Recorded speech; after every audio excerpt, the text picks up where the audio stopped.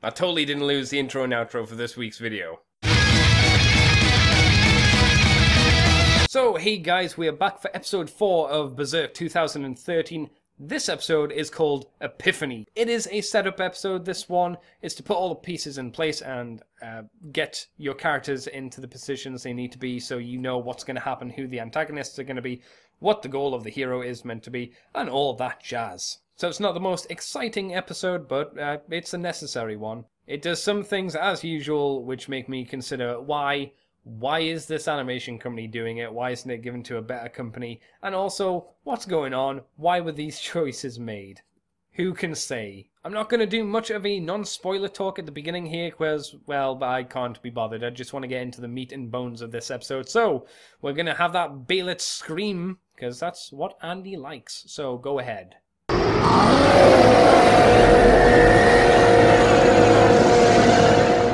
And just to set the scene of where this episode starts off, it starts off with Guts having a dream, or an epiphany, but it's actually a premonition, so maybe it should have been called premonition. Anyway, it's about Casca being burnt at the stake, and it's been shown to him by this little baby demon thingy. I'm pretty sure this is the first time it's been referenced in the show. In this show it is, definitely, but I'm not sure if it's been referenced in any of the other shows, but it has popped up a few other times in the manga, unsurprisingly. So he decides to go and check on Casca by going all the way back to the blacksmith who got him his hand, got him his sword. His name is Godo, and it's where he left young little Ricket after the eclipse. When he gets there, we find out it's been 2 years, effectively, since the eclipse happened, and for those that don't know, that would have been the Black Swordsman arc. And I'm still not too fussed that it's not included. The Black Swordsman arc is just, it's okay. It's like a season 1. You don't have to watch it to get into it, and it's somewhat important, but not really important. Actually, if you like to talk about the things that aren't very important, the very first chapter of Berserk is completely out of character for Guts. Why? Because he's porking a demon. Not just a demon, but an apostle, and then he kills it. And knowing Guts, as you learn about Guts over the manga and how he's been sexually abused and whatnot, you think, I don't think Guts would have had sex with a demon, even to kill it. I think he probably just would have chopped a head off before turning into an apostle. But never mind. You know, it was finding its feet, and it's a interesting way to start off a manga, I suppose. We find out that Casca isn't there anymore. She's pissed off, basically, and she was kept in a mine, and that's why she was kind of let out, and she ran away. No explanation of why she was kept in a mine. We know, if you've read the manga, maybe it was in the movie as well, the very last movie, I honestly can't remember. The reason they're kept in this mine is because they're branded. Spirits are attracted to them. We know this, but if they're in the mine, there's some magical properties about it which are able to keep away most evil spirits. Not apostles. Apostles can still find them, like the swine demon, but generally they are safer there than, you know, just out in the real world. And Casca, I think, has a bit more of a natural skin tone to her, the colour that she should be in the show. I don't know whether the people who animate the show don't know how to do lighting on her without just whitewashing her, or if it's a filter's fault that she's been whitewashed, but in a few scenes at the very least in this episode, you're like, yeah, Casca's looking normal again, finally. Good.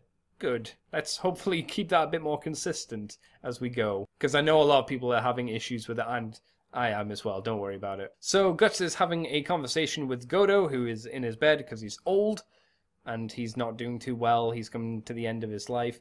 And this is the point where it really annoyed me. It annoyed me more than the last episode. And why? Because it makes a lot more of that episode superfluous, you know, pointless. And what do I mean by that? Well, we have a flashback, and Godo says that, you know, he took Casca in, he took Guts in, and he took Rick in after the eclipse. They were buggered up, and a demon came. Now, as I mentioned in the last episode, that was the swine demon. In this one, we'll start off with this because it's annoying, it's some kind of weird, really badly designed chicken demon. That looks terrible. It looks awful. And the fact it's not the swine demon is so strange. Like, why did we have the swine demon used in the last episode as the Keeper of the Hounds, which seemed to add nothing, because it didn't, and we didn't use him here?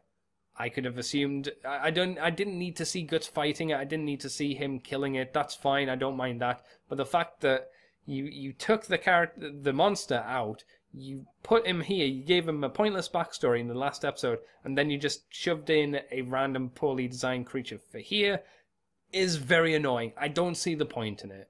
What a waste of time. Makes even more of that entire mansion scene irrelevant. And you should have just not bothered with it. Also, while Guts is talking to Godo, Godo is never CG in this show. In this episode, he is always a 2D character, and he is talking with Guts, who is a 3D character. Very off-putting, because they are both human characters, so why are they so different? There's no reason for it. As I said, I think, in like maybe episode 1, if you wanted to do the fact that fey creatures and demons are the CG characters, and maybe his sword as well, that's fine, and keep all the humans 2D.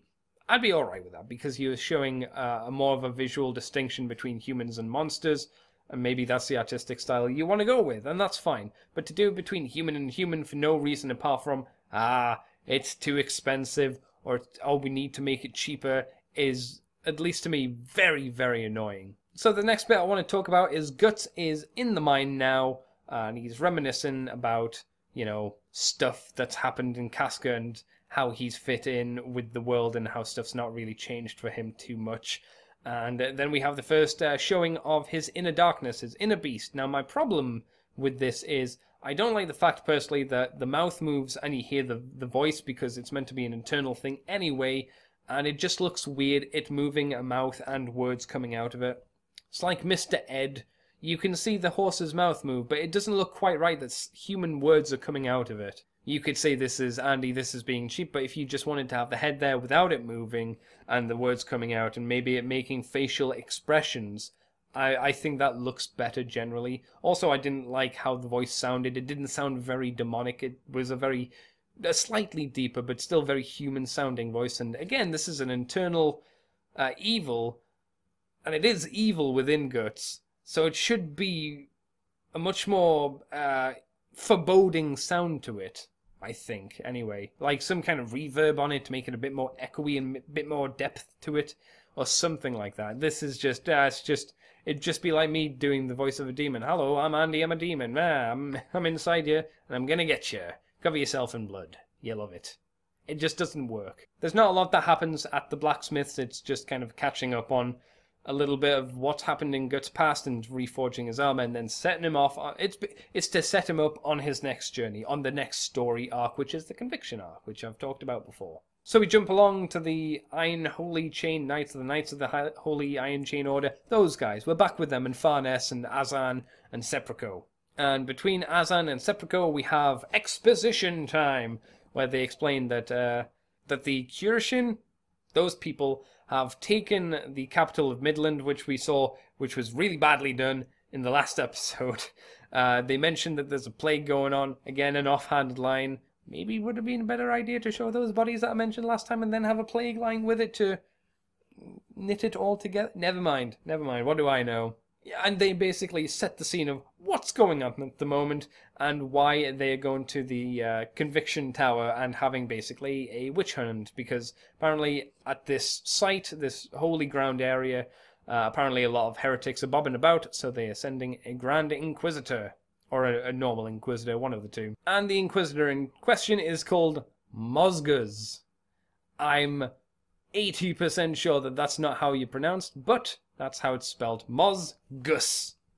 Maybe his name was just Gus and he didn't think it was fancy a name enough, so he decided to put Moz at the start of it. The carriage that he's been escorted in is attacked by people who haven't been too happy that he's been, burning their families and whatnot. Who would be? Not me. And we have the introduction of his torturers, his buddies, basically, and the antagonists for the arc are coming up, and FYI, people for Guts to fight.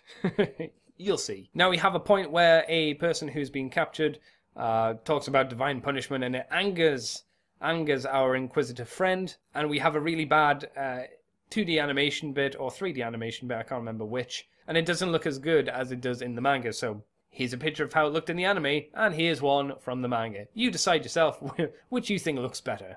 So they decide to punish the people who attacked his carriage, because, well, they lost, so they gotta get some punishment.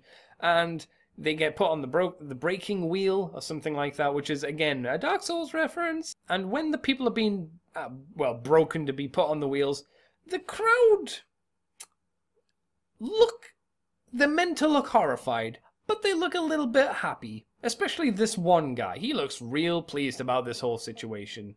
So as you can tell, this is recorded on a different day, but I kind of lost the footage for the end of the video. So here we go. My final thoughts on this episode are it's doing stuff story-wise, which is very important, and setting up all the pieces as I mentioned earlier. But once again, they've mixed up stuff which I don't agree with. The animation is as it always is, and it's just mediocre. Anyway, guys, I hope this has been somewhat entertaining and all that jazz, and I will catch you next week for episode 5. So, catch you later, guys. Kukunk.